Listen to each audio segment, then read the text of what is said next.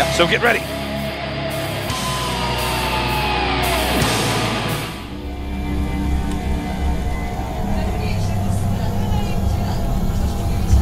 Down here in the bottom right, we have Check time B.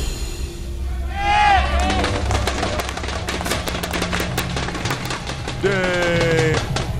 Ooh, look at that keyboard. That is a handsome keyboard. Man, ooh, styling. Over here in the bottom left, we have our blue Terran. He is Push time B.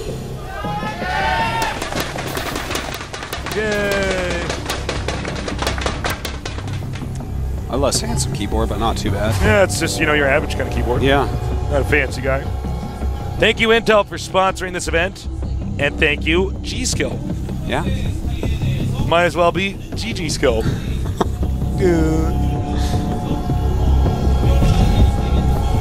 Barracks here at the entrance. This is a map where you don't get a ramp, you don't get a high ground. You have a fairly large berth into your base. Yep.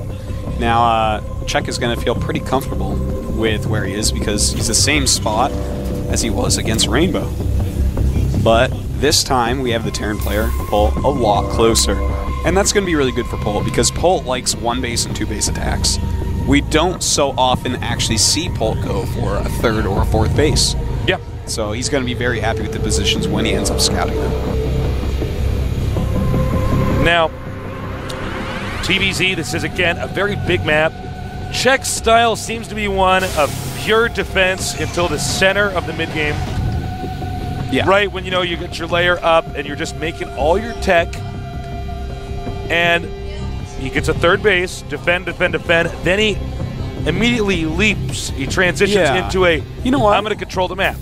I want to say that Czech kind of likes to play like Fruit Dealer. And like Fruit Dealer, occasionally he will mix it up and do some crazy all-in-ish type stuff. But not as much as Fruit Dealer, you know.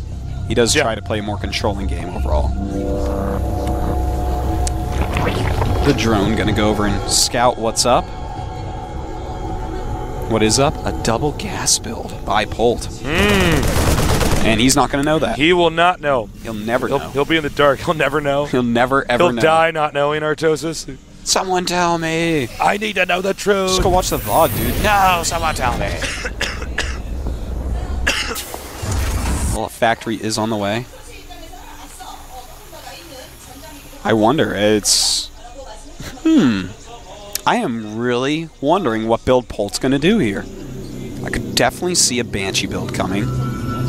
Maybe a Banshee Marine build. You know, you harass with Banshees, and then just go a lot of Banshees, a lot of Marines, and attack. It's a very powerful one-base strategy, and it can catch Zergs off guard. Well, you know, it's smart because this is such a big map. Zerg is sitting there looking at this map with dollar signs in his eyes, saying, I am going to win this. It's a big open map. Terran might as well just say to himself, well, no, you know what, I'm actually just going to mix it up. Yeah. I'm going to throw Czech off. I'm going to do the unexpected on this big map. Now, we have a Roach Warren making. Does scout the Zerg expand, as I'm sure you assumed would occur. But only one starport. So it looks like we're just going to see a one-port Banshee build. No, never mind. He's making a siege tank. Oh, tastes. What a strong scoops. Zoinks. So, SCV, nice back and forth there. It looks like did he manage to get in there? No, it was killed off. Well, yeah. Oh, okay. It's going to be... I don't think he's going to get a raid with that. I think it's going to be Banshee, Siege Tank, Marine. Yep. Now, this is actually a build that during the beta was extremely powerful. Really, really, really powerful. Like, I'm crying on MSN every day about this build and raging out on Twitter about this build. And you're like, oh, you guys don't understand the Koreans have this build. It's so good. But we haven't really seen it. This is a build I never experimented with. I know. Even though it looks like the Tasis build, I never do the Tasis build. The original one against Zerg. That was a TVP build. So. And those poor roaches getting some bruises on their behinds as they run away. Ouch. And yeah, so I'm excited to see this build, but Baneling Nest on the way, Speed on the way. Yeah, it's a very hard to get the right unit combination in time to actually take this out. And I never did figure out what the perfect unit combination for the timing of this attack was. Normally it was just a combo of roaches, lings, maybe a few banes, and some queens. And that is like a haphazard rant. That's like throwing everything at your opponent. But oh, Check gonna see. He spots it. And Check actually, wow, that is really good from they scouted that. Throwing up spores, that's interesting. Spore and creep. And he wants to get the queens in a certain position. Oh, whoa, miscontrol. Gotta remember that spore crawlers and missile turrets and cannons see further than they can shoot. And look at this. He's got siege mode on the way. He's going to be able to actually siege up the span if he wants. And nice spine crawler gets a hit on the tank. The tank has a little bit of damage on it.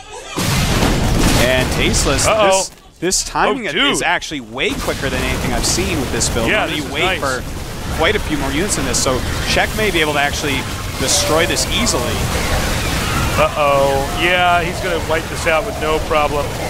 There is still a Banshee present. It's going to do a lot of damage, but, you know, the push is what's supposed to work. I think he expected Check to do what Check would normally do, is take a third base around now. And this is actually really weird to me because this is... That unit combination is something, as I was saying before, I saw a lot during the beta, but you wait for a lot more than that. So that you have this critical mass that's very, very good, you know? You might have 4 or 5 tanks, 4 or 5 Banshees, and a ton of Marines, and you go. And it's something totally different. But he went really early. Check absolutely raffle stomped it. And, I mean, that was basically an all-in build. Yeah, I mean, put everything into that. It did 0 damage. This is a situation where, I mean, if your opponent is in the same league as you, you're not going to recover. Yeah. Now remember, Check normally loses his games. Oh my God, this queen's going to die.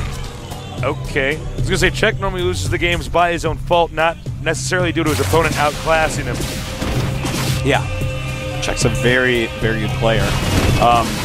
And Polt just continued with the attack, but hey, Zerglings are coming. And away go all your ground units. So the Banshee's really the only thing still doing damage here. The Spire is almost done tasteless. And I gotta say, these Banshees are actually doing a ton of damage, Artosis. They are. They're actually hitting the hatchery right now. It's at half health.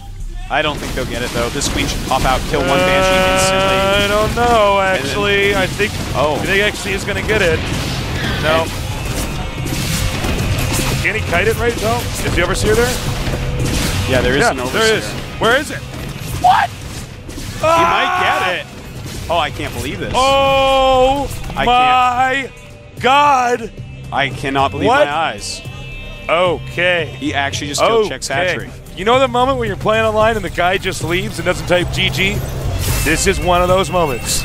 And he's raging at his computer. He's like, no. Yeah. That's it. That's how they do it, right, Artosis? This is normally where I hold the shift button, because I don't use caps lock. I hold the shift button and say something derogatory. That's how I rage out. If you're a boss rage quitter, you don't hit caps. No, caps lock is for... push the shift button Caps lock is for X-17ers, okay? Yeah, that's for nubs. I'm all about holding shift. But you gotta hold shift down, push your pinky into the shift key so hard when you're typing in, you are garbage! And I am so much better than you! Exactly. Well, the mutas are out, tasteless. And Polt somehow has made the game somewhat even. It's so shocking to me because it looked like it was going to be just a free win for Check after he held off that attack. But, you know, when that Banshee with 1 hit point killed his last queen, man, it was... I mean, that's a little bit lucky, I have to say. That's like some funny math. That's just like the perfect Someone's storm. like, you want to see some funny math? And they show you some set of equations, they graph, and it makes a smiley face. That's what just happened to those queens for that Banshee, man. Well, you know what's funny is think about the psychological shift here. We have Polt failing with his all-in and being like, oh, damn it. Man, I'm not going to move on. Then Check losing his hatchery, excuse me, and being like, oh my God. I am losing my hatchery while the world watches after I stopped it all in. Yeah. With Tasteless and Artosis casting me in a tournament sponsored by Intel and G-Skill. That's what he was thinking. That's what he said probably out loud in his booth. That's probably why he lost the hatcheries, because it took him so long to sail that. I know. It's probably the case. Well, Polt Prime making a ton of units right now. I think he just wants to hit a strong timing attack. Probably a good choice for him, because Czech is making a lot of units right now. He's got that third base going up. Gonna want to drone that. Well, Czech has returned back to the position he's most comfortable in, which is mid-game macroing. He's going to have to throw aside the emotions he's feeling right now after losing that hat trick. Well, as we see Polt about to move out, his Banshee still terrorizing the little Zerglings around the map, ending their lives before they can grow up into Ultralisks. I know, they're just kids, man. Just children. Well, Tasteless. This is a fearsome attack. Yeah, these three Baneling Banshees. speed is on the way. 17 Banelings are being morphed in the middle. Uh-oh. Now, here's the beautiful thing. Czech can flank this. Look at all those units right there. And look at all those units right there. He's absolutely going to try to sandwich. But a good position for Polt right now. Oh, nice. Snap call there. Takes out that Banshee. Snap call. Snap call. Hey, snap you to action. Now we have the Siege Tanks getting in range of the hatchery.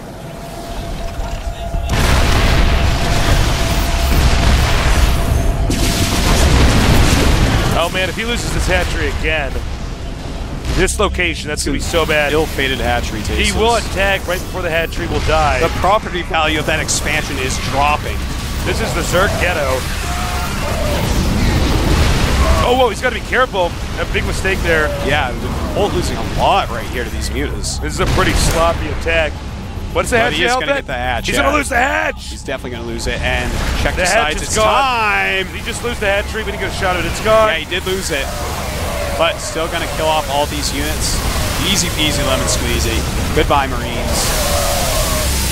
I can't believe he actually timed that out so poorly that he lost the hatchery, though. Yeah, you know, I think he was Czech waiting. is starting to fall apart, man.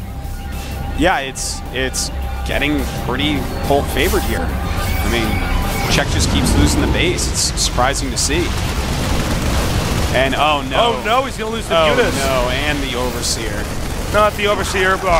Yeah, the Overseer too. The Overseer too. Sorry, Taste. I know you didn't want to see him die. I don't. Life is not fair. Sometimes it's not. Sometimes it's full of sadness and sorrow. Yes, suffering. Sometimes it's full of excellent GSL action. That's true. For you guys at home, that's exactly what it's full of. Pretty good, but it's not good for Czech right now. He's in a bad position. Right now, the supply is 105 for Polt, 86 for Czech. Nice little counterattack here, trying to pick off some reinforcements. This is exactly the type of move he has to do right now to slow down any attacks of his opponent. No upgrades on Polt's units. Oh my god, Czech I think is actually getting close to losing this, man. Yeah, that counterattack was bad. He has not a lot of creep tumor presence. He lost at a hatchery twice. Well, you know, he does have some things going for him. He does have +2 melee attacks, so his Baneling's going to do a lot of damage. Yeah. He's reduced the tank numbers drastically. Killing that one tank, I think, was actually maybe worth all those Zerglings, because now on the creep with Speed Banes, he may be able to kill these Marines. And if he can kill the Marines a few times, let his third base get up, then maybe Czech can get back into this somehow. I mean, it's a long shot, but we'll see. Third base for Polt Prime after he's very, very far ahead. Getting more far ahead. Czech transferring a ton of drones. Well, this is pretty bad. He's losing the creep tumors. The siege tanks are actually in a good position where you can start to poke with the Marines and try to pull, bait the units in there. Bait his opponent's units towards him. Excuse me, not articulating myself right. Uh-oh. Oh, nice grab there. Oh. Only 3 mutas. Oh, not very good micro on those mutas. What are these Marines doing? Oh, he's going to lose that. He gets it. He should have been unloading while he was moving. Ouch. And definitely going to lose that, but will be able to take on the Marines. Actually, he might actually save his head. He needs to target fire the head. Oh! 4 hit points. There's 1 Marine left. And it's got 6 hit points left. He didn't target that Marine when he dropped it. You know what, Polt? I got to say, this is not the cleanest game we've seen, but it's definitely one of the more awesome ones. It goes to show you a game doesn't have to be perfect for it to be epic. It's pretty awesome tactic, Jason. Not for Czech, though. It's been a pretty upsetting game for him. More banelings are morphing. Green count is quite high. Oh, man. Banelings has just in time. Wow, serious baneling miss micro here. I'm getting really worried for Czech's sake. Looks like Czech is going to GG any second here. I think you're right. Losing all his drones. Drones attacking. Oh my god, this is actually, I'm sad right now. He played so well, he stopped the all-in. But you know, like we said, Czech is a guy who oftentimes defeats himself, and boom, peace. Yeah. GG. GG. Man, oh my god. We gotta see, I wanna see Czech's reaction here. He's like, whoa. Polt's like, whoa, I won that by the skin of my teeth. He's showing his teeth right now. See a skin on them? No, you don't. That's how thin that victory is. Yeah. Czech, on the other hand, has got to be upset. Oh, I feel bad for the guy.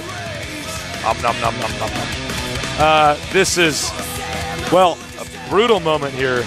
It is a brutal moment, Tasteless. But, well, Czech, he should have probably won it. It was so close. It really did come down to the fact that the Banshee killed Queen with 1 shot left. Yeah. If the Queen had killed the Banshee with 1 shot left, then Czech would have won that game. It was like one of these strange moments where it's like you have 2 hourglasses that have different amounts of sand, that are different shapes, and you're watching them both run out, and you're trying to figure out which one is going to... You know what I'm talking about, right? That happens to me all the time, Taste. I can't believe you brought that up. I'm good at metaphors, Dan. You are. I'm good at a lot of stuff, okay? I'm sure a lot of people can relate to this one. Yeah, no, it's really, if he had just gotten the last shot on that Banshee, the hatchery lives. He has an extra base that whole time after stopping that all in. Instead, you know, suddenly his expansion, he's even with Polt, and Polt's in close positions and already did so much damage to him. Wow. This is so sad. Everybody who plays a lot of StarCraft has had that game. Yeah. Where you're like, oh, I got this. He lost by then the speed of a Queen shot. It's like the perfect quick scenario. Oh, we're gonna go to a break, guys. We'll be back. So we'll be back soon. Nothing else to say. See you soon.